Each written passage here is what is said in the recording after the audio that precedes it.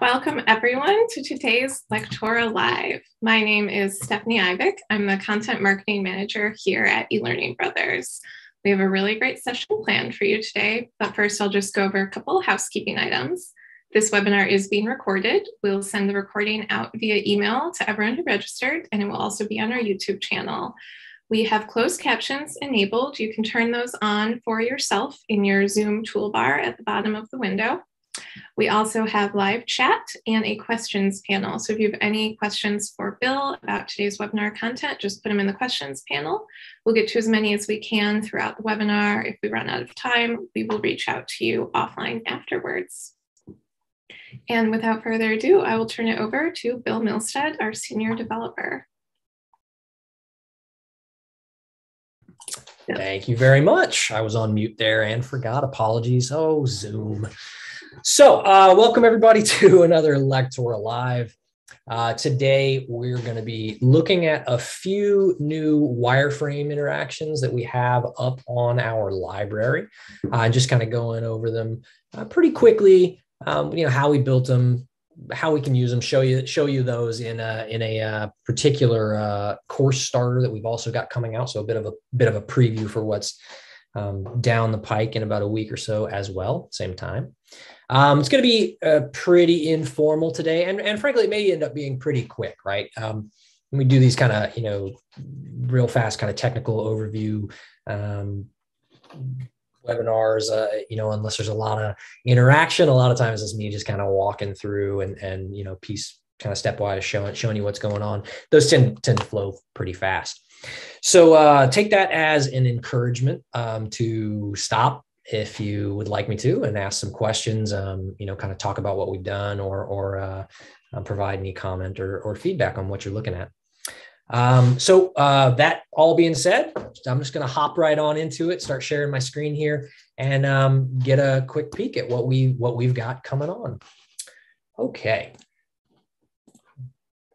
Let me share my entire screen here, and I'm going to hop over and kind of look at another monitor. So you might see the side of my head for a bit, but I'll keep peeking back when it makes sense. So what you're looking at on my screen right here is actually just a quick kind of a preview publish output of a few of these wireframes that we're going to look at real fast. Now I say wireframes, but here they're actually finished. What I've done is I've taken these template files from the library and I've applied just a minimal amount of style to them very rapidly. I put all of these that we're going to look at in the designed format together this morning just to kind of see how fast I could do it before this, mostly to be able to kind of talk about that aspect of it, right? How rapid it is, or you can put some of these things together. Okay. So the first thing that we're going to look at right here, we've got a vertical scrolling wireframe layout that we've put out on the library. Again, I'm going to get in depth into those each in just a minute. But it looks like this when you've actually got it nice and styled out in a finished course. You've seen us do some similar things to this in the past with a custom showcase piece.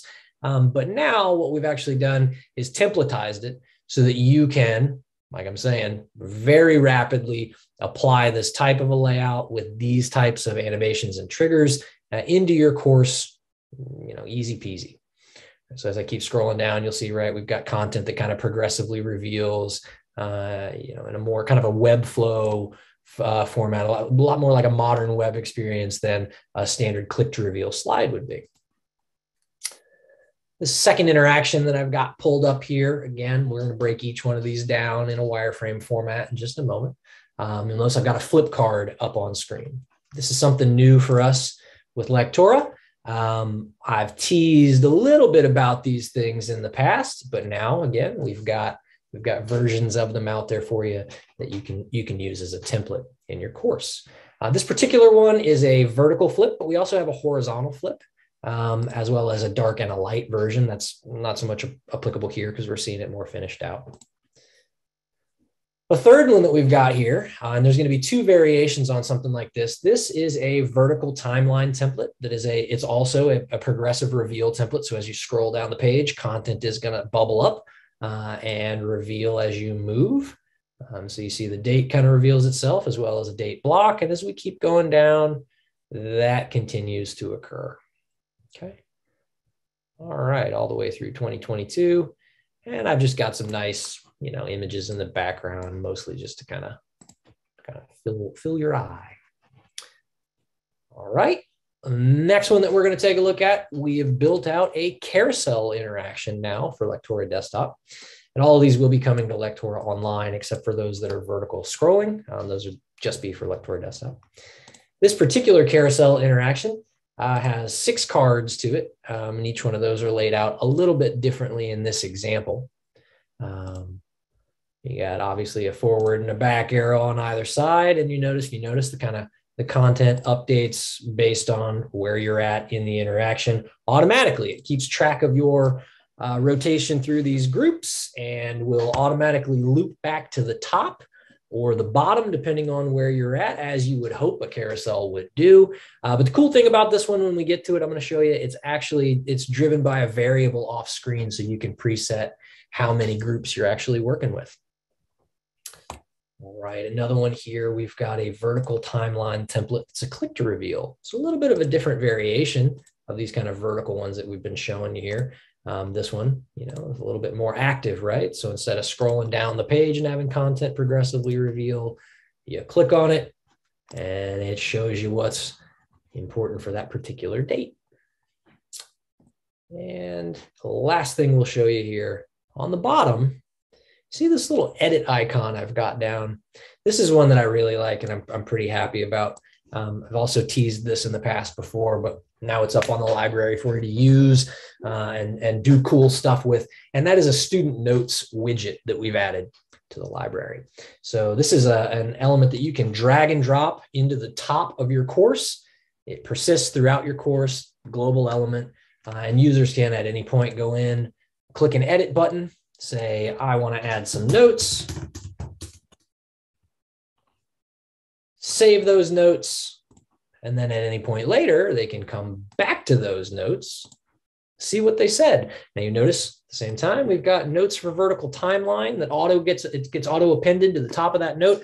It's just picking up the name of the page as you have it in Lectora to save a little bit of work for you as a developer. And also it helps the students keep nice and organized with their notes. Another cool, fun little feature about that, it's got a little print button in there for you that when you click it, it's going to wrap up all those student notes that are captured and send them straight to your printer, save it as a PDF, print it out, whatever you want to do. All right. So those are the interactions, just kind of, top level, that we're going to be breaking down and looking at how we built today. Let me show you those in tool. Now, I'm going to show them to you in a couple ways, right? So I did just show them to you in a finished version. I do want to show them to you as the wireframe in the template library so that you can see how they came in and where we ended up. But we'll break them down probably in the finished version as we go. So this vertical scrolling timeline, right, looks like this in the page. You guys saw that previewed.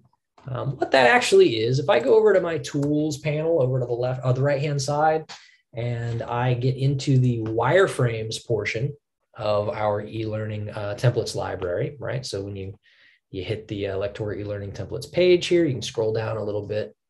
We've got this wireframe templates section hanging out. If you click view more, you'll get a full list of all of these quote unquote wireframe things that we have in our library. Okay. Now, if you don't know what those are, if you're unfamiliar, we've got, a bunch of different types of interactions, obviously, that we provide in the library. We've got full course starters. We've got designed, finished standalone interactions. We've got frameworks for, setting up with a particular learning model for your course. But we also have these wireframe things.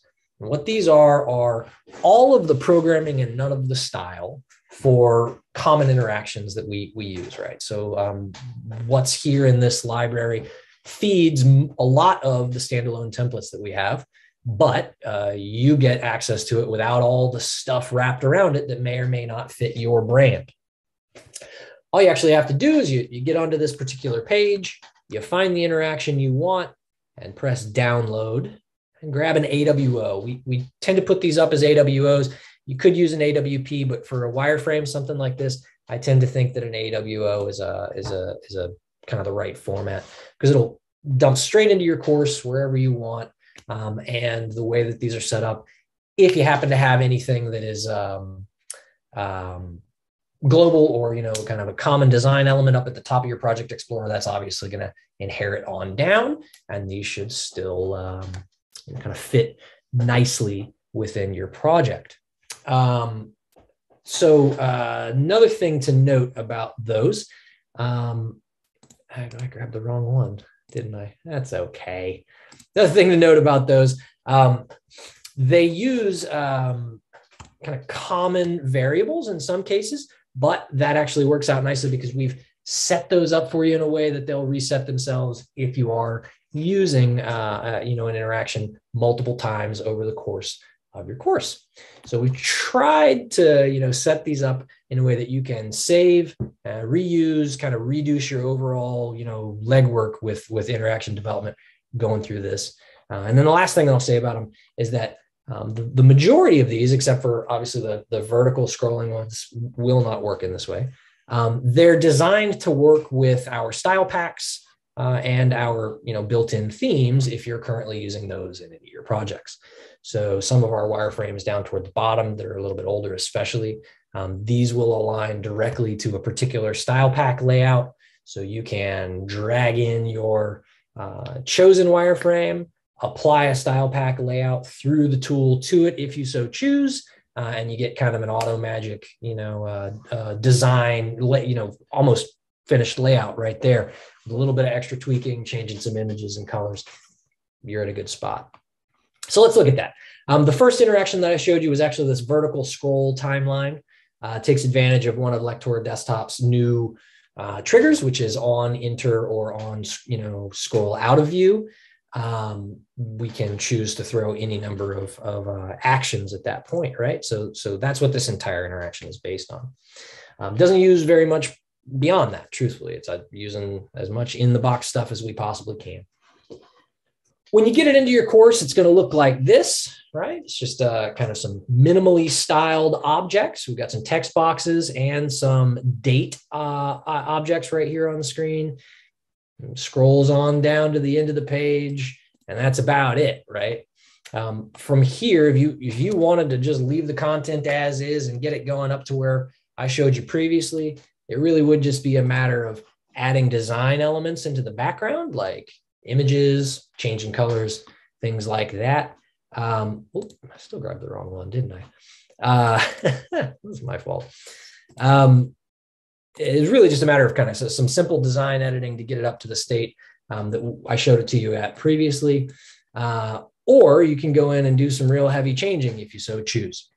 I'm going to show you how it works now so that you can kind of see how that works, or see how I made edits to what I've got here on screen, right?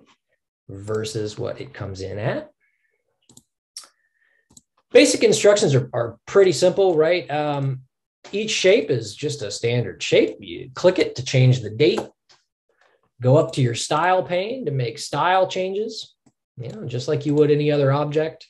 You're not constrained to anything. Set your outline color, set your fill color, set your text, all the stuff you would expect. All background objects are native in tool, so you can change those rather easily. If you want it to be a sharp corner versus a rounded corner, there you go. And same thing with text boxes, right? You can move, rearrange, expand, do whatever it is that you so choose. But if you do that in this particular interaction, we kind of obviously need to know how it works and what's triggering our on-show behavior that we see as we move up and down the page. And that's what these are, okay? If you notice in this interaction, we've got this pointers block over to the left-hand side. Those pointers, which are these tiny little lines sitting off the stage, are used to control both this flipping behavior that occurs on our dates, as well as to show content progressively as we scroll. 2 actions total that cause that for each of our content groups. There's a flip action at top, and what it does is it reaches up and it's grabbing either button 1, button 2, that kind of thing, and it's adding some CSS to it to make it flipped. You can go without that if you so choose, no problem. And then the second thing that it does, and this is really all we need, this is kind of the magic to this whole interaction, is when this little object right here, pointer 1, which is up top, okay, or pointer 2 right here, right? When it scrolls out of view, okay, right here, scroll out of view, all we do is show date 2. Now, date 2 is this object right here, our date. So we go on down the page, pointer 3. As we scroll out of view on pointer 3, we're showing info box 2. You can see that in your target group here. And that just continues as you go down the page. This is probably one of the simplest interactions in the wireframe set because, again, all we're doing is 2 actions on these individual little pointers off to the side of the screen, powers the whole thing. Cool part about that is if you decide, you know, okay, I want my 2018 box to be 4 times as long. The only thing you really need to do there, aside from resizing your objects and rearranging the items on screen below it, is to move the pointers that you have off screen to whatever spot it is that makes sense for your content. So for instance, if I wanted the objects associated with this pointer here, pointer 4, okay, so pointer 4 flips one of these buttons and it also shows date 3. If I wanted to change when date 3 shows and flips, I basically would just grab that pointer, move it a lot further down the page, right? And now that's going to show up a lot later as the user scrolls. If I wanted to show up earlier, all I got to do is grab that thing and move it further up on the page. And now when it scrolls out of view more quickly, my date will show up quickly as well. Other than that, there's actually just a static layout. There's nothing really going on in this layout other than the actions that are on those pointers. And we put everything on those pointers to make it so that you could kind of change, move, regroup things wherever you want and not have to rely on the individual objects on screens themselves moving in or out of view. You could trigger the incoming and outgoing transitions via another object, right? To make it a little cleaner for you, have a little more control. So this one right there, right? Again, in context, this morning I went in, basically did exactly what I showed you here. I grabbed this interaction from the library, dumped it into my course, and then went in behind it into the background and started adding a couple of images. I restyled my shapes here just a little bit, changed the fill color, changed my stroke color, gave some, opacity, like 90% transparency to these boxes behind it, and boom, I'm done. In about maybe 5 minutes, right, of adding some images and doing some real quick edits using the style painter on a bunch of objects over and over again, I had taken that wireframe from a blank interaction to something that is a heck of a lot more finished and polished. Again, with pretty much no effort, right? All right. So we're going to look at another one of these. I accidentally showed you that one first, and I didn't mean to. I kept grabbing the wrong thing from the timeline, from the library there. But now we're going to start back up at the top of the file. I'm going to show you this new on-scroll animation layout as well. Very similar idea to the timeline that we just had. In fact, you're going to see kind of the build is real close. But the difference here is that instead of having it as a timeline interaction, we've actually included spots for you to include content, images, kind of larger overall areas to move to move your content around. There are 2 versions of this one on the library. There's a layout version, which is a little more finished, okay?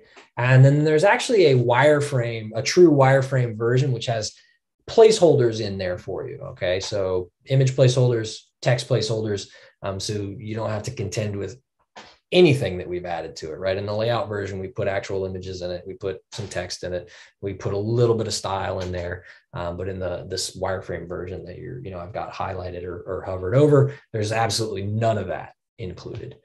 in the wireframe. So you can truly start from scratch, but you still get that progressive reveal bit that looks real nice when you're done. I'm actually just going to download this AWO right here, the more finished layout one, because that's the one that I used this morning when I was seeing how rapidly we could get these to come together. When you download that, you're going to see, like I was saying, right, this is kind of a nice long vertical scrolling layout there is some images in this one, there is some text in this one, but it's all kind of in these buckets, right? Over to the left-hand side, you're going to see a few different, you see this little pointer here, right? It's a scroll target.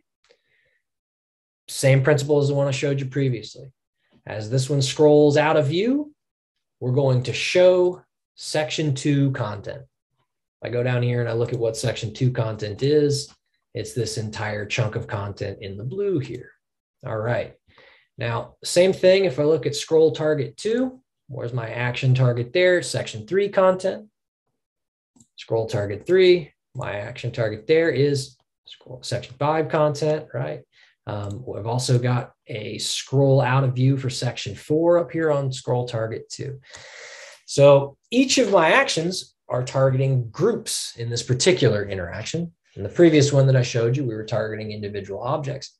But in this one, we're targeting entire groups as I'm scrolling those off-screen scroll target shapes out of view. I'm showing groups of content lower down on the page. Now that's super convenient because then you can come in here and you can say, well, I want to put 15,000 other things in this group beyond just the section image and section 1 text that eLearning Brothers has provided me, right? I want to include some more images. I want to include 2 or 3 more blocks of content. I want to include some background shapes in that particular section that I want to, I want to show up at a given time. And those will work, right? Because we're targeting groups rather than particular objects in this case. If I take it up to the finished version that I created earlier and I look at it, you can kind of see what I mean by that, right? So this version here is significantly more complicated in terms of the way it looks than the wireframe layout that I had just brought into screen. And you notice there's more stuff going on. We've got, for instance, in this 50-50 layout, previously there was just text and image, or a couple, maybe I think 3 elements total in this block, but I added an image as well as a chunk of content into that content group, and it still works just as expected. Same thing here, right? I've added multiple images into this 3rd section. I've got background shapes going. I've got some decorative elements going on. This content text, block is actually separate from this background shape just because for sake of showing you. And it all works because it's all nested within that content 3 group. So all you have to do is go in, decide where you want your content on the page, put it into that particular group. And if you decide that, it's showing up a little slow, like right there, maybe that could happen a little sooner. Same thing I was showing you previously. You go in, you find the off-screen marker that you want to edit, right? You want to change the timing on, and you move that up or down the screen to change when your objects show or hide. Okay. All right. The next one we're going to look at is this vertical flip card piece. I'm going to do the same thing. I'm going to go over to my tools here, and I'm going to find that in the library. My flip cards are right here on the 2nd row as of today. And it's like I said, we've got a vertical flip card version. We've also got a horizontal flip card version. It's built identically, the exact same piece. Literally the only difference between the two is that in the vertical flip card, the background card itself flips up and the little button in the front flips to the side. But in the horizontal version, that's reversed. So the button on the bottom flips up and the background card itself flips to the side. So kind of 6 1/2 dozen others in terms of which one we look at. I'm going to go ahead and grab this vertical one. And like I'd said previously, there are multiple versions of this one. There's a light one and a dark one, just to give you kind of a quick head start on styling and to let you see what it looks like in a different situation. So I'm going to put this wireframe into my course. And when it comes over, easy peasy, right? I've got a few different things going on. I've got this reset variable at the top that happens on page show. What that's about, that's kind of what I was mentioning earlier. These use common variables across the course. So if you were to copy and paste this element or this page, or if you were to use, the dark version on one page and the light version on another, they're using common variables. So that could cause potentially some behavioral issues, but we go ahead and reset that variable at the very top of the page to make sure that every time you hit the page, right, you're going to start fresh, start from 0. And what that variable does is it just toggles back and forth from 0 to 1 to keep track of where you're at on the page, right? So we go ahead and reset that at the beginning. As with a bunch of these that have any flipping stuff, you're going to see some CSS up at the top. You can largely ignore that unless you really want to get into it. It just contains the classes that we're using to give that nice little flip effect. You can certainly go in and play with those if you'd like, but otherwise you could just ignore it. The actual behavior on this one, again, the build and behavior, remarkably simple for what it is. We've just got this flip card background object back here, standard Lectora shape. So you can do with it as you please. You can change it to a pentagon, or you can change it to a, pill shape if you so choose, or you can just leave it as is, right? And up above it, once again, we've got 2 groups. We've got side 1 and side 2 group.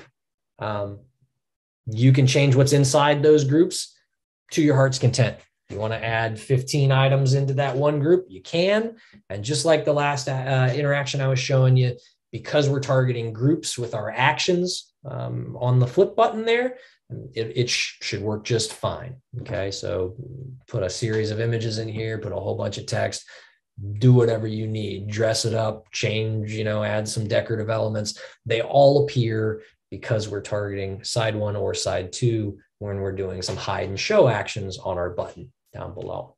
In fact, if I look inside that group, there's no actions inside the group whatsoever, just content, right? The actual power of this one comes from this single button right here. Doesn't really even take much to make the interaction run, just a few little actions. One, we're modifying a variable, like I was telling you before, to keep track of which side of the card we're on. It's either 1 or 0, depending on what the current value is. We're going to flip it to the opposite, just toggle it. And then after that, basically just hiding or showing those content groups, right? So show or hide side 1 if that toggle variable I was telling you is set to 1. And if it's not, hide side 2. And we're going to flip. Flipping runs just a little bit of jQuery in here, okay? And what we do there is we're actually reaching out, we're grabbing the HTML name and kind of setting up some values for this individual object. And basically, we're just toggling a class on our button and on our background object here, flipped up or flipped, okay? And then after that, we choose to show which content object we need to see. Same idea as the hide action previously. We're either going to show side 1 if our vertical flipper is equal to 1, and if not, we're going to show side 2 if vertical flipper is equal to 1, and if not, we're going to show side 1. Back and forth, right? So that's the point of that toggle at the beginning. And then we're also going to set a state of our button here, right? So we're going to set it to selected if vertical flipper is equal to 1. And if it isn't, we're going to set it back to normal. Okay. And by doing that, we can get, this kind of an interaction going on where got a nice finished out page. All I did to change this one out was add a background image in here. I changed the fill color and opacity of my background card.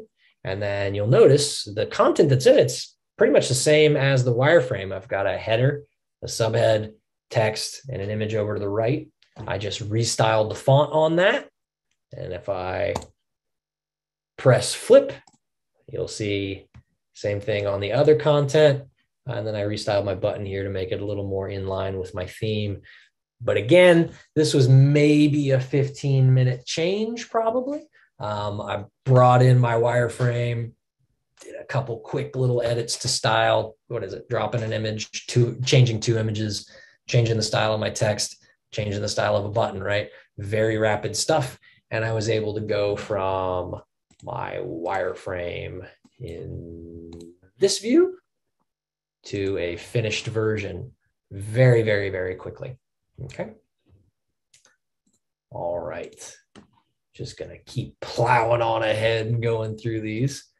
So we took a look at the vertical timeline already. We can skip that one. The next one we're going to look at is this carousel wireframe. Okay.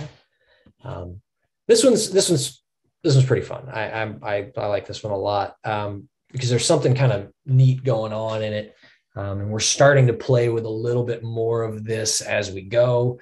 I would actually love to hear, as you start seeing this type of thing appear off screen in some of these templates, I'd love to hear some people's opinions about it. But what we're starting to play with is we're starting to play with using some off-screen variables or off-screen objects to allow you to more quickly edit these templates, either the logic or in some cases, even the styling of some of these templates. We're using some off-screen objects to help you with that. In this particular case, okay, you'll notice on the left-hand side here, we've got this number of content groups or objects, and that's set to 6. You also notice that I've got 6 content groups down at the bottom. Well, what we're doing is we're actually using this, right, to set the number of rotations that we go through in the action that drives our carousel here. So we know which content group to show and then where to max out and loop back to the first one, right? Or the other way around, right? If we're going backwards, which one to go to after we're done with number 1. You can go in and actually manually change that. I want to set it to 4, and now it's going to run 4 cards. Set it to 2, it's going to run 2. If you do anything over 6, you're obviously going to have to add content groups and add actions to make that work.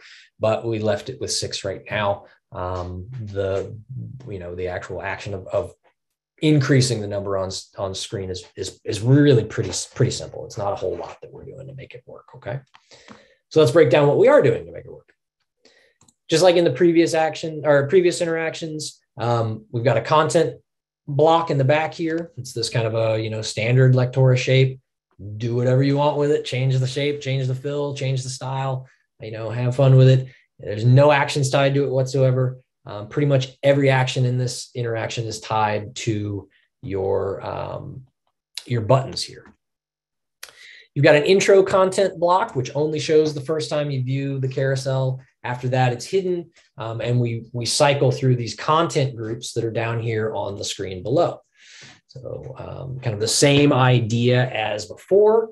Since these are done in groups, you can add anything you want to them without breaking the interaction. You can add another 15 items into content group 1 if you want, or you can take away everything from it, but the interaction will still work. The animation will still work. What's going to show up, it'll still show up. You open up those content groups, you'll see again, right? Just like I'm saying, no actions tied there. So you can add, remove, change as you need, and it's not going to break anything. Everything is instead tied to buttons. Now, if I go up to my forward button, we'll kind of break down the actual actions and triggers that we're using here. Everything's done on click, obviously. But what we're doing, the first thing we do is we're going to set this button, whatever we've clicked, disable very briefly. We're doing that because, things can get a little kind of clunky if users are trying to reinitiate an action before a transition is finished. It can kind of break the visual sometime. So to prevent that, the first thing we do once a user presses this button is we just disable the button for a short period of time to prevent them from re-clicking it while our carousel is in motion, and therefore prevent them from breaking it. The next thing we do is we run this action group called Show Content Actions. If I go and look at that, you're going to see a whole lot in there. Okay. First thing you're going to see is this get current position. What we're doing there is we're actually going up and we are grabbing the left and top position of this background card, right? These elements that we need to move, and we're storing them to Lectora variables, okay? Because we're going to move this object across the page. Well, I don't know where you want that object to start. You might want, right, when we give you this template, we kind of set you right up in the middle of the page, but you may want to take this card and you may want to move it all the way to the left of the page and up. Or you may choose to put it in one of these vertical page, scrolling pages that we're talking about, we're kind of having fun with lately. And if you do that, there's really just no telling where on the page this content block is going to sit. So rather than rely on explicit values for where to move our content block in our carousel interaction, because remember, this thing moves from left to right, we're just going to immediately get the initial value of it. Where is it now? Store that into some variables in Lectora so we know what to reference, okay? And then move through with our movement action. So after we've stored our variables up there, we're doing some modification here to kind of reset what our actual move to position is, right? So we're getting a baseline for where our left position is, where our Y position is, our right and where we're moving our objects are. And we're kind of running through that in this stack of actions, okay? Once we're done with kind of establishing where we're coming from and where we're going to, you notice this card X right, it's got add to variable 350. Basically, we're taking that baseline value we established and we're adding 350 pixels to it. And that's now where it's going to move to. So it's a more dynamic way to do it rather than setting it explicitly, like I was saying before. Once we're done with setting up all these kind of move to variables and baseline variables, we start hiding and showing content like you would expect. We're going to hide our intro content first. We're going to fade our card out, fade our card back up, and then we're going to start hiding content, the actual content blocks that we cycle through. We hide all of them, 1, 2, 3, 4, 5, 6 to begin with. That way we don't have to necessarily target, a hide action with conditionals. Just drop them all at once, get rid of them, and then show which one we need to show based on those conditionals. Just simplifies some of the development here by removing that conditional a bit. Show content 1. If carousel counter is equal to 1, you can expect show content 2 if carousel counter is equal to 2. Basically, we just move up the stack 1 through 6, keeping track of our variable carousel counter. And that gets set, obviously, when you press your button here, right? So after we run our show content actions, we're going to move our background card. And if you'll notice, when we move our background card, we're going to move it to our card X left position as our X position, and our card Y left position as our Y position. These are some of the variables that we set earlier up in that stack. And that kind of allows us, again, to move this dynamically without having to explicitly set like a certain value for X and Y. We're going to move it right, and we're going to move it middle. We've got 3 of these kind of actions that we're doing to create this look that we've got, and they're going to occur based on what you're clicking and where.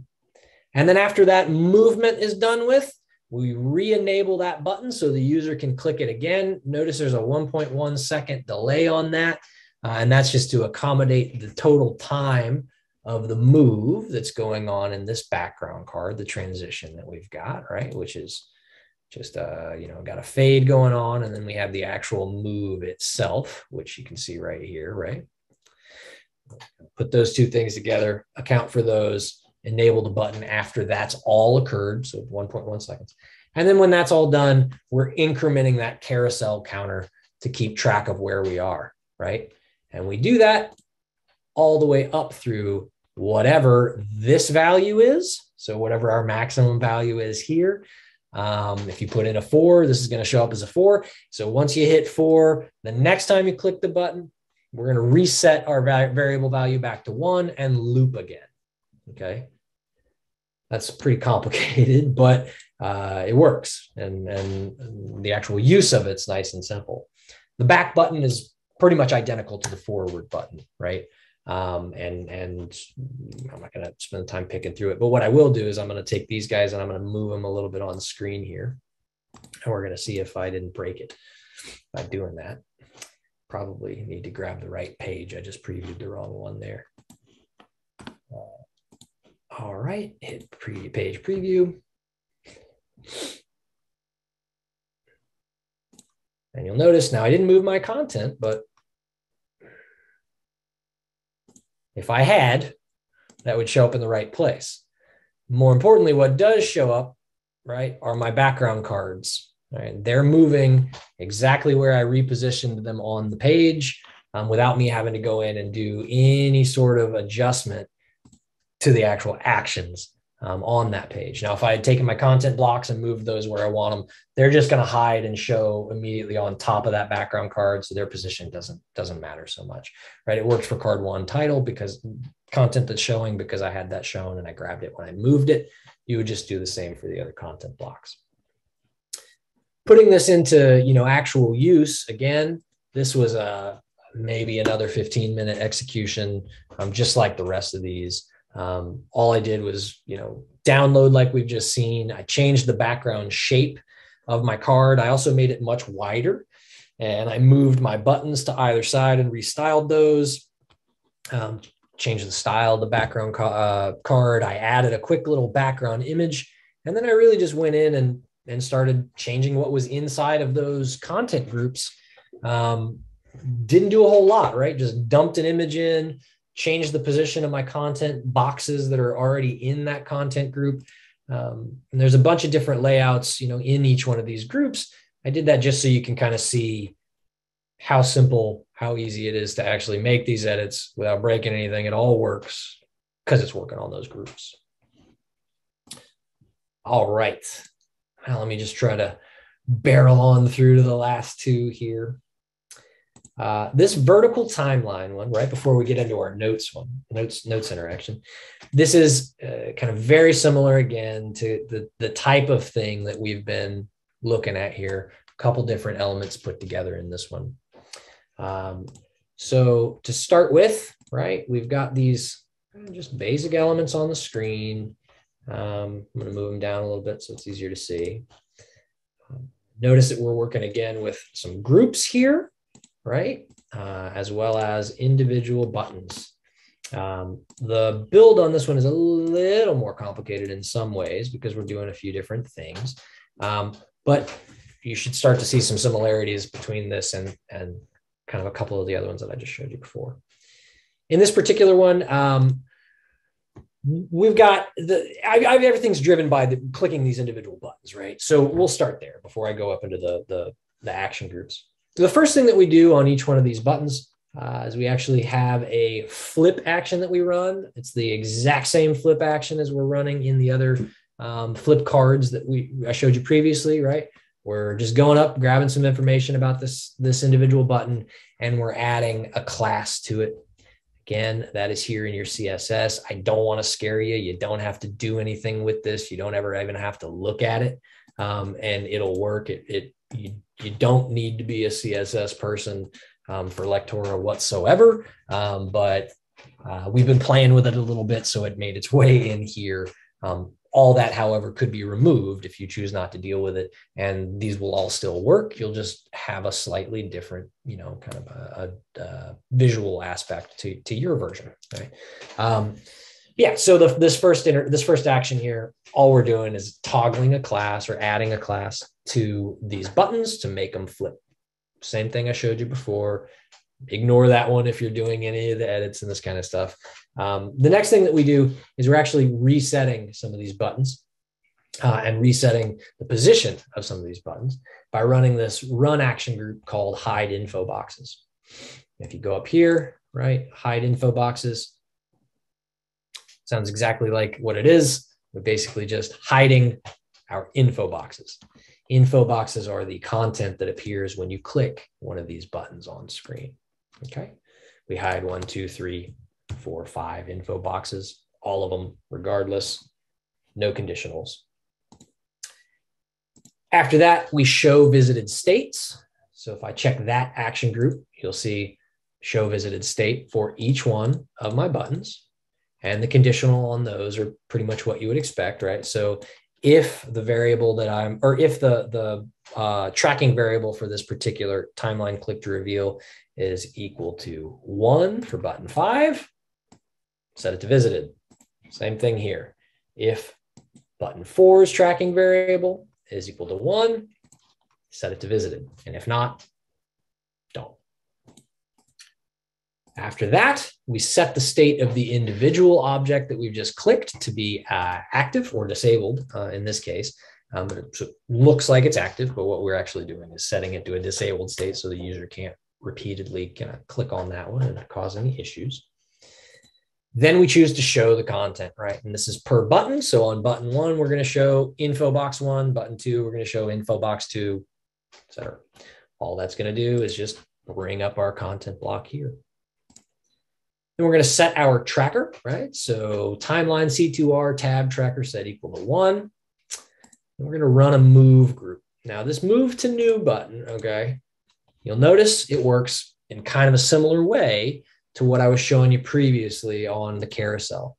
We're actually moving to some variables rather than explicit values for these buttons, okay? So move to whatever the new position that our variables have set are, okay? And then we're gonna run a very similar action to what you've seen before and just check and set some position stuff, okay? Just to make sure that everything moves where it needs to be easily, goes back to where it needs to be without you having to fool with it. And that also means that you can grab all these objects, rearrange one, rearrange many, and it'll all still work the same way as it does when we give it to you. Those actions are repeated across all of our buttons here. They're really doing nothing different. It's just you click it, we're running some variables, hiding all of our info boxes, showing one info box, and then moving our buttons based on those variable values that we've set up. Again, we're working on content blocks here, or groups. So if you wanted to, you could go in and add an image to info box 1 group. You could add 15 images to info box 1 group. I keep using that number today. You do whatever you want with it, right? And it should still work. They'll all show up here and, not break, I guess, is the important part. One difference between this one and the previous one, ones that we've been looking at where we're working just on these groups, is that inside of this one, we do have a button in this group, a close button that does a few things. It resets the position of our objects, right? Rather than duplicate all of that effort, it just is running our hide info box action group. So everything is repetitive, kind of easy reuse, hides itself, runs the show visited state action so that we can, so if the previous button was clicked, we'll show that that was clicked and set it to a visited state. And then it runs the move group again, right? So taking advantage of Lectora's, action groups here in a couple different ways to make sure that we don't have to repeat actions over and over and over again on multiple objects or on groups, okay? So again, a little bit more of a complicated build on this wireframe, but the use is equally as simple. On this one, I went in, again, maybe another 15-minute build at most. I just took a couple background objects, threw them in the back of my page, put some decorative stuff in there with some animations. This one, I didn't want to run any images. I just want to keep it kind of, color shapes nice and plain. And then I just restyled my boxes. And to do that, I ran the style painter off the home tab, just select the button that I want to style it to, and then paint that style onto all my other buttons. It took me 30 seconds to restyle each one of these buttons by doing that. And they come out consistently. Did the same thing with the background, blocks for my content groups here. Same thing with the close button, right? Run that style painter over and over and over again so that they're all consistent. And I save a bunch of time doing it. Now, I did see, happened to catch, come across my eye while I was talking here, a question, I believe, about 508 stuff. On these are kind of non-typical interactions. So we're not leading with WCAG 508 compliance on these necessarily, but what we have done in them is we've tried to at least factor that in to the way that we've built them. Now, how valuable that is to you and your needs, for your organization, I can't say, because that's a pretty tricky bit there, right? But what we've done is we have added a skip nav for you. We have added, we've kind of made sure that we paid attention to, tab order. Contrast in the wireframes is kind of a non-issue because they're largely black and white, right? We've done a lot of that legwork to at least get you to the point where you can certainly make it so if the interaction is in fact a compliant interaction. So hopefully that addresses that question. What I do want to go ahead and look at the last one. Before I was just going to say I'll take some more questions in a second here, but I realized that I need to go show you these notes. I didn't do that yet. The notes object that we've got in here, this little, calling it a widget, I'm particularly fond of. Okay, I'm fond of it for a couple of reasons. One, because it's truly like a drag and drop thing. Okay, I've got another clean version of a course starter that we're working on right now. This is a curated course starter. You'll notice it matches the style of what we've been showing you today, these finished versions. This should come out, I think, next week. It's real nice, clean, pretty, modern course starter. Let's just pretend this is your course and your course starter, and you want to add a notes widget to this object or to this course starter. The way that we've got this thing built out is remarkably simple to do. You just select what point in your project you want that notes pane or that notes widget to be added. In my case, I want it to be global, and I want it to be over top of my navigation to overlap it when it's exposed. So I'm selecting my nav object as my last selected object, and then I'm going to insert an AWO of this notes widget into my course, and it should go right after my nav object, right? So let me scroll down here and hit view more on my wireframes. And then I'm going to grab this notes widget that I've got, this notes entry widget, Lectora desktop. And right after my nav pane, I've now got some stuff, right, added in. Now, what you will see here, okay, we've got a notes pane and we have an edit notes button. Everything on this, and this is a pretty complicated one, and we could probably spend a lot of time going through it, but everything on this, in terms of what we're doing, it's all pretty simple stuff, right? It's a complicated little piece, but the actions that we take to actually, create this thing are remarkably simple. I'm going to barrel through them. And if we need to give more time to it, we can at another point, but I at least want to kind of just generally show you how it works. Because again, I really like this one. I think it's interesting. We've got this little notes button, or I'm sorry, this little edit notes button thing. That's persistent. So once you drop this widget at the top of your course, that edit notes button is going to find itself to the bottom left-hand corner of your screen. And it is going to be anchored to the bottom of your screen because this entire widget's object is set up to be offset from bottom. So if you've got a real long page, it's going to go to bottom left. If you got a real short page, it's going to go to bottom left when you publish. That's just the way it's going to work. You can change that however you want, but that's how it made sense for us to set up. First thing it does is it's actually going to modify a view or edit variable that we keep track of to know whether you're viewing or editing your notes, right? And then it's going to set the current page. It's going to set this little variable that we're keeping track of to be whatever the current page name is, okay? And then it's going to keep track of max characters, all right? What that is basically we've got down here, we've got a notes entry pane, and in it, we've set a maximum of 250 characters in our field. But you can change that to whatever you want. We did 250 because that's sometimes it's a limit for scoring the SEC, right? You can change that to 500, you change it to 1,000, put it whatever you want. But we go, rather than kind of manually setting that anywhere else for you or putting it in text here, because we have this little notification for your users that shows how many they have remaining.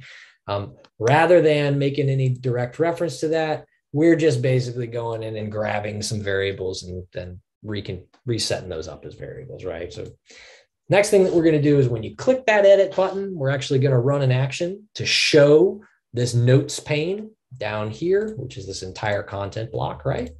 And hide the edit button itself.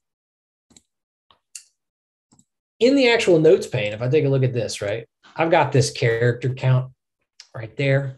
Okay, what we're going to do on that particular object, you'll notice a few actions to it. We're going to go ahead and update the notes character to this notes character variable, just reset it at all times. And then we're going to attach the input ID, all right, for this field down at the bottom to a variable. And we're also going to attach a maximum variable count. Okay, so we're going to pull that from here and then add it into our notes characters up at the top. Every time a user clicks and makes a key press, we're basically going to update that character count. We're going to do a little bit of magic up at the top that you don't need to worry about. And it's going to update that var notes character count to count down with how many characters you have remaining. And it's also going to set a maximum for that area. The rest of the stuff in here is all real simple stuff, right? When you hit the close notes button, we're going to hide things. We're going to save your notes that you've committed. We're going to repeat that action pretty similarly in the save note button here. And we're also going to do some toggling stuff with the view notes. Basically, what's going on there is anything you type into this field, whenever you close or save, that element is going to be committed to a variable called notes summary, and it's going to be displayed back to the user whenever they press this view notes button, right? Show notes summary without animation. All right. We do go ahead and, like I was showing you at the top of it, we're keeping track of what page you're on, and that's going to get injected at the top of the user note so that they're going to have a nice organized, on this page, I typed this kind of a view, and they can look at that whenever they want, however they want. Okay. If I were to go up here and hit page preview on my course starter and look at this, just, immediately dropped in. I didn't correct the location on it. So let's go back and look at that in a spot where I don't need to do that. If I were to preview this real quick, kind of dropped in there, you'll see, right, I've got my edit button on the bottom left. When I select that edit button, my notes pane comes up, tells me how many characters I have left. I can go in and say, how many characters left, and it looks like I've got at this point 229, right? So I can hit, now it's 226 because I typed 3 more. I can hit save, right? My characters reset themselves back to 255. Back. I can save here again, and at any point I can view what I've done, right? As I progress through my pages, this notes for value is going to update, and my notes will be tied to that. And again, like I was showing you at the top of it, I can press print at any time if I want to as well, and print these out in a nice organized fashion too. Okay, so I did a lot of talking for the last 58 minutes. And it looks like maybe we have a couple questions down there. At least I'm seeing some red bubbles. Do we have any questions we should address, Stephanie, or are we slap out of time today? We have a couple questions that we could maybe squeeze in really quickly. Okay. So for that flip card example you showed, if you wanted to change the direction of the flip, I know you showed it being kind of like a vertical flip. Could you make it a horizontal flip, and how would you do that? Yeah. So the way I would do it, truthfully, is I would just download the horizontal version on the library and start from there, because it just saves you a lot of time. Yeah. Again, just go into tools. We got the vertical version and you got a horizontal version. And in each one of those, you got a light version and a dark version, just to save you a little bit of time. Perfect. All right. We did everything for you. With the vertical scroll example, could you show us what it looks like when it's set for fit to window when published? Yeah, actually. So let me show you this. So the vertical scroll example, okay, if I were to go, for instance, just frankly, this will actually just be quicker if you don't mind. If I were to go to our product showcase, okay, I'm pretty sure, unless I'm wrong, and if I am, we'll connect after this. I thought I had this one published at fit to window, but I don't. I did at one point. Yeah, it functions if that's the I think, yeah, that's pretty much the question. It works. It'll work. Yeah. It's not tied to a specific, like a pixel value on the screen. It's all proportional. So it as you publish it, it should still function fine. And if for some reason it doesn't, which we've tested it and it certainly has, please let me know, right? And we'll make sure that it does. All right, awesome. We are right at time. Well, actually, now we're a minute over. So I'm going to cut that off there. But if you need any more questions answered, feel free to reach out to Bill or the Rockstars community. That's a great place to connect with other Lectora developers and find out what they're doing and how you can do things as well. Thank you so much, everyone, for attending. This webinar is recorded, so we'll be getting that out to everyone via email tomorrow. And we hope to see you on our next one. Thank you.